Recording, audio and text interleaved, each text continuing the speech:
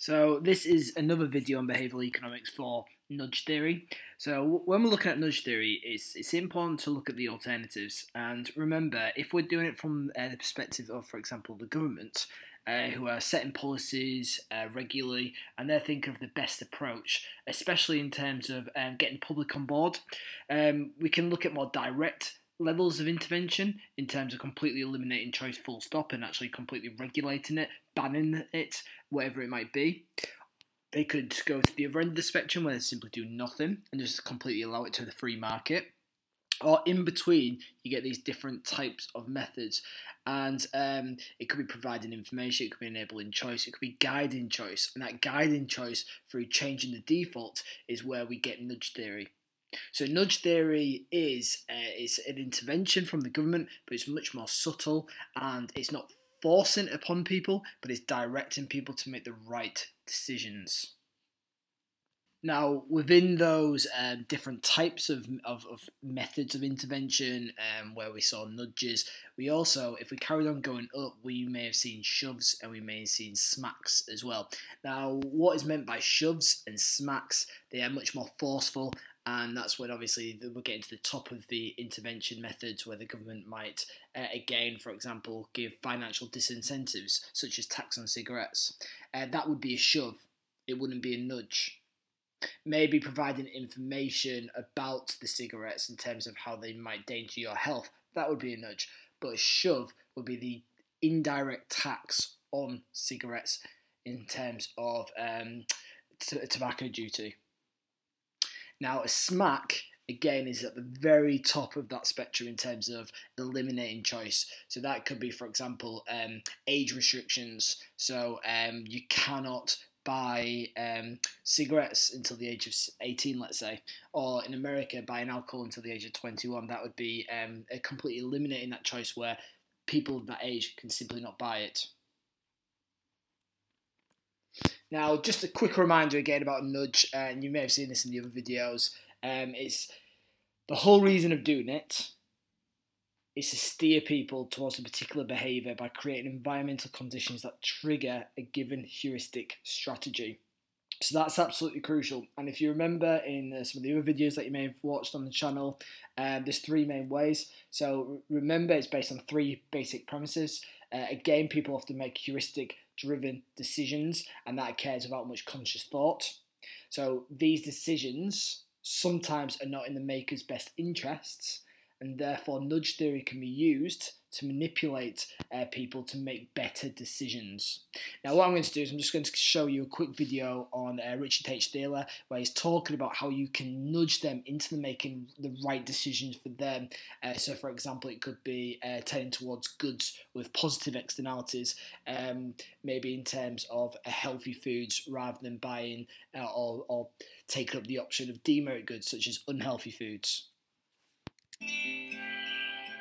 We never make choices in isolation. If we went downstairs to our cafeteria, there are several stations that you can get food, but as you walk in, the first thing you run into is a salad bar. And you have to walk around the salad bar to get to the burgers and fries. This is an example of how something that seemingly isn't very important may influence what people eat, nudge people to eat something healthy. And that's true in every domain. When we go to a regular restaurant, the chef has decided what kinds of things he or she wants to cook, but somebody has the job of writing that all down. And there are lots of choices one could make in how to structure a menu. What are the categories? What order do things appear within the categories? All of these things are going to influence choice. Now, suppose we add number of calories, as has been done in many fast food restaurants by law. If you discover that cinnamon roll you were about to buy has 1,000 calories, you might say, oh, well, maybe that banana looks good. one of the things we stress is the importance of default options. So we say, since choice architecture is inevitable, there has to be a menu. There has to be a design of that cafeteria. Why not make it a good one? The first so-called nudge unit was formed by David Cameron in the UK, I think in 2010, and there were 5 people. There are now a couple hundred people working there, and a couple hundred other such units around the world. People say we're bossing people around, which we're not. There's always opt-out in the policies we design. So the analogy we like is to GPS. I have the world's worst sense of direction. So wandering around in a strange city, I'm doomed. Now, think about GPS. The user chooses the destination, and the map helps you get there, and allows you to take a detour. If you're driving and you see a nice view, pull over. The GPS never yells at you, right? It's not a backseat driver. So imagine that we can have GPS for life that just made getting where you want to go easier without ever commanding that you must do something. That would be great. So with regards to nudges, nudges can be done in many different ways. They can be communicated in different ways, and I suppose it depends on the policymaker in terms of what they believe is the most effective way of influencing the decision maker. So you can have, for example, positive nudges, negative nudges, personal nudges. Not all of these nudges will work on influencing, and therefore what you have to try to tackle is, okay, if I want to influence them to make the right decision, how do I do it? Would a positive nudge work? Would a negative nudge work? Or would a personal nudge work? So for example, this is a scenario where they're trying to collect tax faster. And what you might get is maybe a letter through the door, and it says a positive nudge, so 65% pays, you two right. And it's trying to get you to, I suppose, follow the head. It's trying to get you to say, well, why is the majority of people paying their tax on time, but you're not? Or it could be a negative nudge, where it says 35% does not pay, make sure you do. And in that case, what you're looking at is you're wanting to stand out. I suppose it's playing on that moral compass, and you're saying, well, actually, I don't want to be one of those 35% that doesn't pay. And a personal nudge could be, if you will pay, we can build a park near you. So in other words, what benefits you in your local community. And sometimes just depends on how it's communicated and how it's framed. And I'll make a video based on framing soon. But it's looking at what is the best way to influence those people or those decision makers.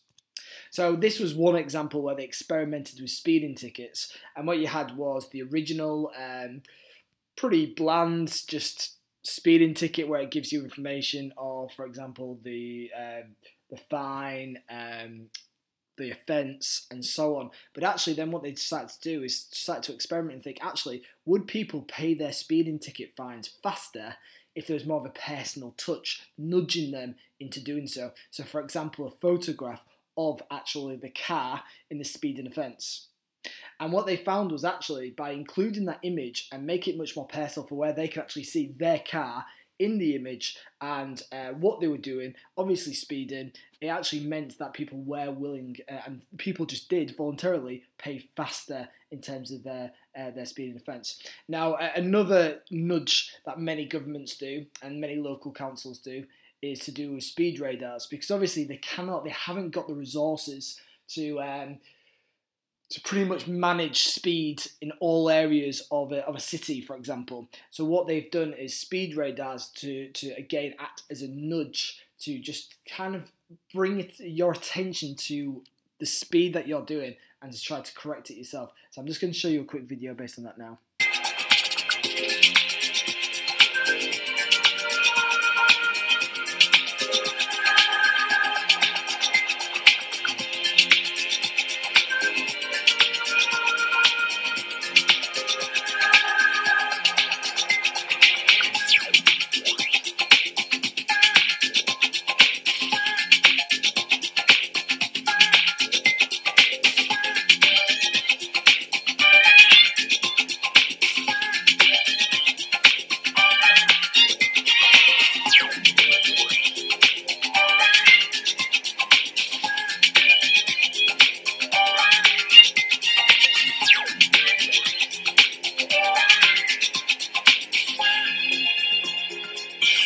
to these types of methods again for behavioural economists.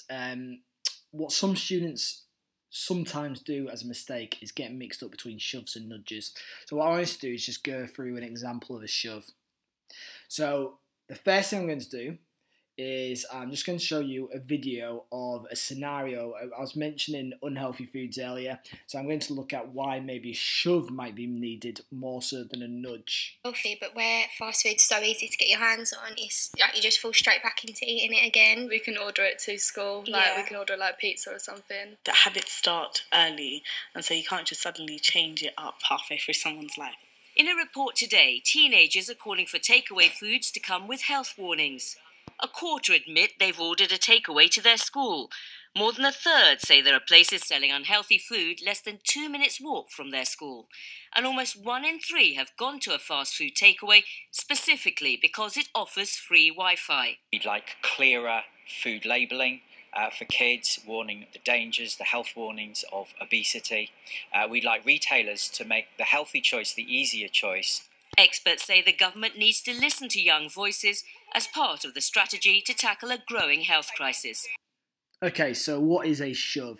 It's much more direct than a nudge. It's much more forceful than a nudge. Obviously, it's not as forceful as a smack, but a shove, what it does is it's pretty explicit, and it's an explicit regulation of individuals' behaviours in a situation where the benefits of the individuals are perceived to outweigh the costs. So they believe that it has to be more forceful, and they have to intervene because actually, I suppose there's greater costs involved, and they cannot just simply leave it to a nudge. So as we mentioned before about unhealthy foods, and there's a real problem at the moment with regards to takeaways and the overconsumption, especially from children, and child obesity that it's causing. So there's many, and you saw in the video, there's a call for greater than just nudges. There has to be shoves, okay? Because what the argument is they have to actually remove that temptation. And by restricting that choice, by banning takeaways near schools, then it makes it much harder to access it. So that means they won't be able to get it delivered. It means that they won't maybe access it from walking home from school. And it's just trying to stop it from being so easy. Because as it says here in this article, and this was a BBC article, it's pretty obvious that if you make things easy, people will gravitate towards them. So what do? You try to make them not as easy. And sometimes a nudge will not do that, and a shove or a smack is needed.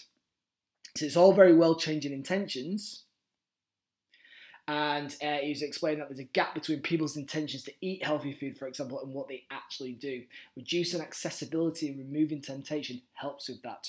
Now, the reason why it's not a smack is because they're not completely banning takeaways. They're just restricting it from a certain distance from schools. So just to give you a bit of an example of what's happened in London, so this area around Regent Park has few streets where new fast food outlets could be opened. So what they're trying to do is they're trying to restrict it.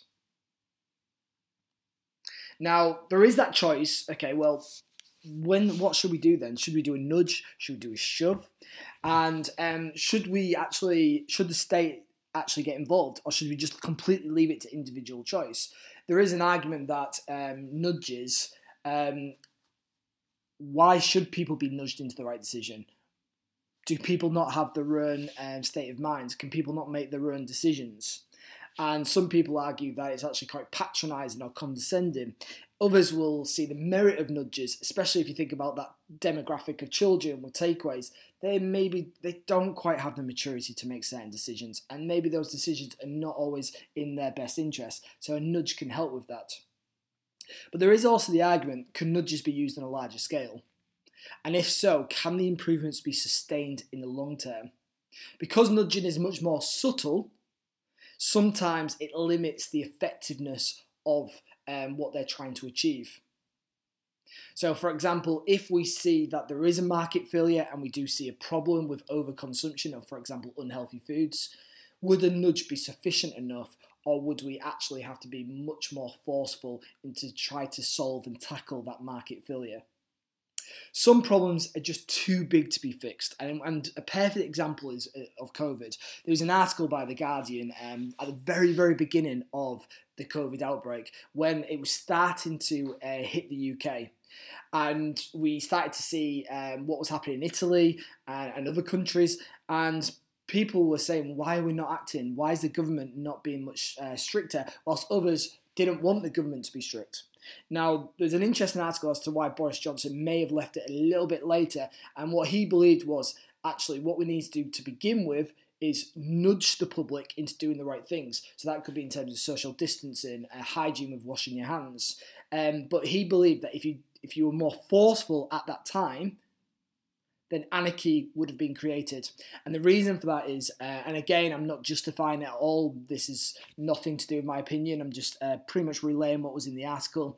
It said that they knew lockdown was going to happen, but if they locked down too early, then there might have been more rebellion from the public, and therefore nudging them to begin with and then moving up that spectrum that I showed you earlier, they believed might have been the most efficient way of doing so.